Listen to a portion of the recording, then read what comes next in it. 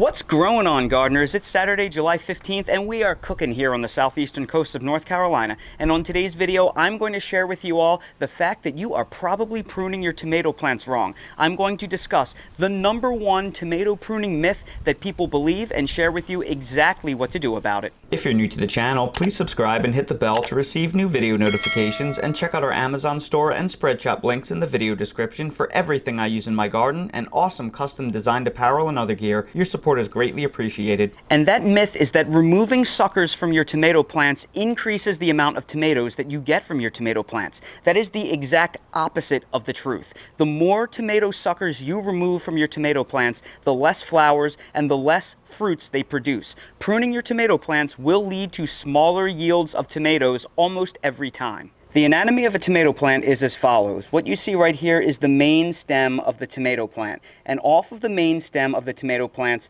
come the flower clusters. The flowers, once pollinated, is what will turn into fruit. Then you will see that when you work your way up the main stem of a tomato plant, you will come to a leaf node, which comes off at a 90-degree angle here, and then the main stem will continue off to the side. At a 45-degree angle, you will see a sucker. And these suckers are often advised on the internet that you remove them for the overall health of your tomato plant. Many online resources today advocate that you grow your indeterminate tomato plants as a single stem, and that means you would be pinching off all of your suckers. But the problem is, when you do that, you wind up pinching off all of the possible flowers that produce the fruit. So right here, this tomato has predominantly been grown as a single stem, and the flowers come off the main stem every single time. Here is a flower cluster right here. You work your way up the main stem. Here is a flower cluster right here. Then you come to a fork where I allowed a sucker to grow. So this sucker is going to become another main stem,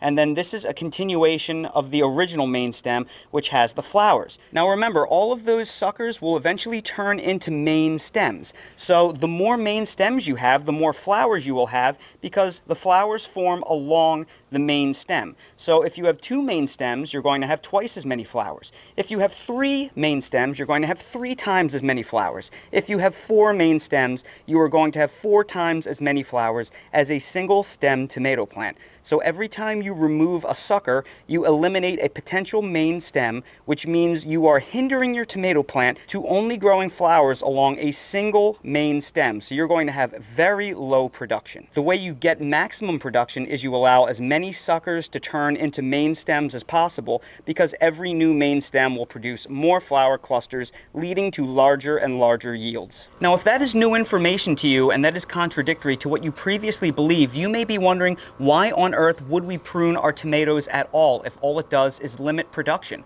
Well, that's because pruning tomatoes is a balancing act, and whether you should do it or not depends on the varieties that you're growing and the overall infrastructure you have to support it and the overall size of your garden in general. Let me explain. First off, there are 4 main categories of tomato types: indeterminate, semi-determinate, determinate, and dwarf tomatoes. The only tomatoes that you should ever remove suckers from are indeterminates. They're the ones that grow indeterminately in length as vines. Your semi-determinates, your determinants, and your dwarf tomatoes all grow as some type of bush to a predetermined height. So you only get flowers off of the immediate suckers. They don't grow as forever growing continuous vines. So when it comes to your semi-determinants, determinants, and dwarf tomatoes, you can only prune off the bottom leaves of the plants underneath the very first flower cluster. Nothing should be removed ever above the first flower cluster, or you will get little to no fruit off your plants. The only time you can ever remove a sucker is on indeterminate style tomatoes. So now that we have gone over that and we have discussed we are only talking indeterminate varieties here, I will show you when it is appropriate to remove the suckers from your indeterminate tomatoes, because it's going to vary from person to person. Now, when it comes to pruning your indeterminate tomato plants, you have to understand that there is never a rigid ideology behind pruning them. You are always simply balancing production, fruit size, and infrastructure. So for that reason, there are 3 reasons why you may want to prune your indeterminate tomato plants. The first reason is to accommodate a vertical support system. So depending on how you stake them or trellis them or grow them on strings like I do to an infrastructure that's about 8.5 feet tall, you want to prune your tomato plants to let them bush out and vine out as much as possible, but you can still manage the growth. You don't want them to overgrow your infrastructure. That's the main reason why most of us prune and remove suckers from our indeterminate tomato plants. Because they grow as vines, they can become out of control. So if you remove nothing at all, it can quickly overwhelm your stakes or your cages or your strings or your cattle panel or whatever you want to grow them up against. And if you outgrow your infrastructure, the plants can break, they can choke off their airflow, they can come down with more diseases, they'll grow into each other in a big zigzag mess. So the main reason why we prune is simply so we can actually manage and support the vines. We don't want to simply grow one tomato stem or two tomato stems simply for the sake of growing one or two tomato stems. There has to be a reason why we are managing and controlling their growth. The second reason we prune our indeterminate tomato plants is for spacing considerations and airflow. Now, many of us only have a small backyard garden to grow our tomato plants in. So if all we have is a single 20-foot long row to grow our tomatoes, if we let them grow completely unmanaged, each of these indeterminate tomato plants can grow so many vines that they may require 3 square feet of space per plant. So that means we only may be able to fit 6 or 7 individual indeterminate tomato plants in a single 20-foot row. But if you want to grow many different varieties of tomatoes instead of just a handful of the same old plants, well, now you need to manage that space. So a lot of the reasons why a lot of gardeners single stem their tomato plants is when you grow them as one vine, they can be planted very closely together, as close as 1 foot apart. So you go from basically 3 square feet of need to 1 square foot of need. So now instead of only having 6 or 7 tomato plants in a 20-foot row, you can have 20 different tomato plants. So that means that you can grow up to 20 different varieties in a single space. Now, it's very important that you give your tomato plants airflow to grow, because during the heat and humidity of summer, tomatoes become very prone to disease. So if you don't give them enough airflow and you don't manage the vines and you plant them closely together,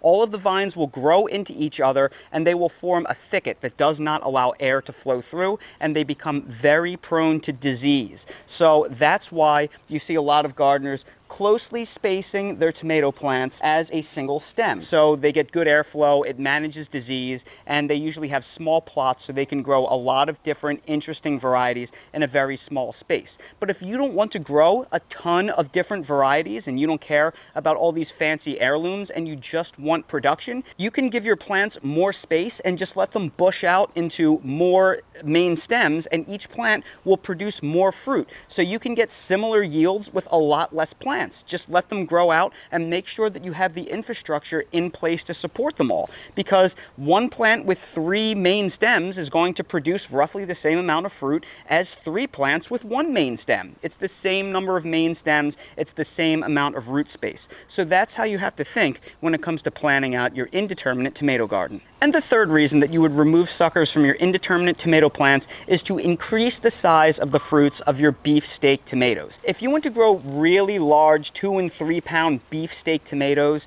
you're going to have to remove the suckers, and you're going to have to remove a lot of the flowers as well, because the root mass of your tomato plant can only gather so much nutrients to support fruits. So generally speaking, the more tomatoes that are on a plant, it then divvies up that pizza pie of ingredients and nutrients into smaller and smaller slices, so all of the fruit drop in size. So if you want to grow really large fruited tomatoes, you're kind of going to have to limit how many tomatoes the plant itself produces. Now for me, because I grow mostly slicing tomatoes, I like them in the 8 to 12 ounce range, I can easily have all of my plants with 3 or 4 main stems, and that is going to give me half a pound tomatoes or larger pretty consistently as long as I'm growing beefsteak varieties. So this is really only something you're doing if you want to grow novelty extra large tomatoes. I'm guessing most of you won't, so removing suckers and flowers just for the sake of bigger fruits is probably not something that you want to do.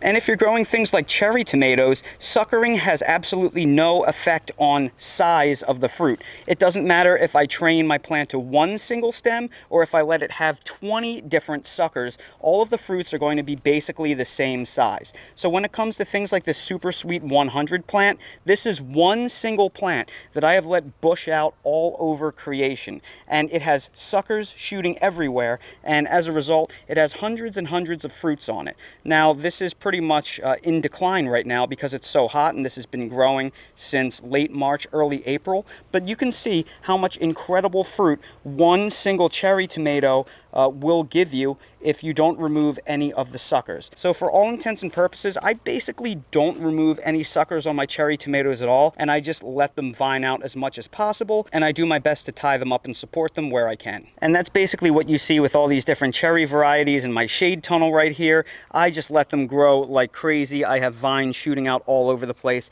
If I grew these to a single stem, I wouldn't have a quarter of the number of cherry tomatoes I have in here. But because I let them vine out so much, I have absolutely enormous yields of fruit because they produce huge numbers of flower clusters that will keep producing all the way until frost if I just make sure to keep the bugs off and I keep the plants healthy. And the shade cloth is accomplishing that goal pretty well because it's keeping the plants low stressed. Other than those three conditions, the only other time you may want to consider pruning your tomato plants is if they come down with a lot of diseased leaves. And that is what you see right here. Now, I have learned fairly recently that there is a lot of different pathogens that colonize different wilt viruses and bacterial wilt in the air right now. So actually, if I were to prune off these diseased leaves, the entry wounds in the stem that I would leave behind can quickly become infected. So I've learned in my very hot, humid, and wet climate, it's better to leave the diseased leaves this late in the season on my tomatoes than cut the tomato plants and give them an entry wound for wilt virus, because these slow-moving early blights and leaf spots can take weeks or months to kill a plant, and honestly they're growing so well up top, they're outgrowing the disease on the bottom of the plant. So by simply letting them have those diseased leaves on the bottom, it is the lesser of two evils. So I'm going to let all of that on there. If you live in a much drier climate that doesn't colonize wilt pathogens, you can possibly remove them, but for me it's just not worth it. And I have so many different tomato plants that are doing fairly well this time of year that I have no issue with little amounts of blight slowly affecting them, because at the rate they're going, they should last well into September or October, as long as we don't get a hurricane or something that is going to tear them all down. Now, I imagine that many of you watching this right now just had a light bulb go off in your head because this all makes so much sense. And you may be wondering, why hasn't anybody broken it down like this before and explained it instead of just having blanket discussions on pruning your tomato plants? And the answer to that question is, I don't really know, and up until this point, I haven't had a dedicated video like this to talk about the intricacies of pruning and whether or not you should do it either. But I wanted to make this video to get this information out there because I have a feeling, after reading thousands of comments over the years, that many people have not considered all of these different options when it comes to pruning your tomato plants. So I wanted to lay this all out there so it's as clear as possible, and I hope that this video helps as many of you as possible. So again, just to summarize, the only tomato plants that you should be pruning above the first flower clusters and removing suckers are indeterminate tomato vines, and you should only be pruning them if you're specifically trying to manage their growth to whatever vertical infrastructure you have, if you're trying to control their size because you're growing in a small area and you need to manage their airflow for disease resistance purposes, or you're trying to grow freakishly large fruit for a novelty reason or because you're entering some kind of competition or something. But other than that, you should limit pruning when all possible, because technically removing suckers limits the main stems, which limits the numbers of flowers, which only will reduce your harvest. So everybody, I sure hope you found this video helpful. If you did, please make sure to hit that like button, subscribe to the channel, and please ring that notification bell so you're notified when we release more videos like these. If you're curious about all of the gardening products that I use in real life in my garden, they are all linked down below in the video description in my Amazon storefront link. So expand the description, click on the Amazon storefront link, and you'll see everything I use in real life. And while you're there, check out my spread shop for custom merch if you want to support the channel. If you have any questions about pruning, please ask them down in the comments section below, and I will do my best to answer them. Thank you all so much for watching, and I hope to see all of you again on the next video. All right, we have a brand new toy for Daly. There you go, Mr. Handsome Boy. What do you think that is? There's some treats in there. Are you going to be able to figure it out?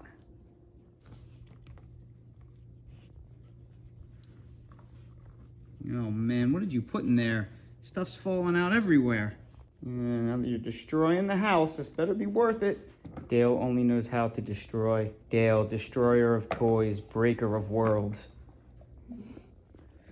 Well, this one was too easy. He's got it all figured out.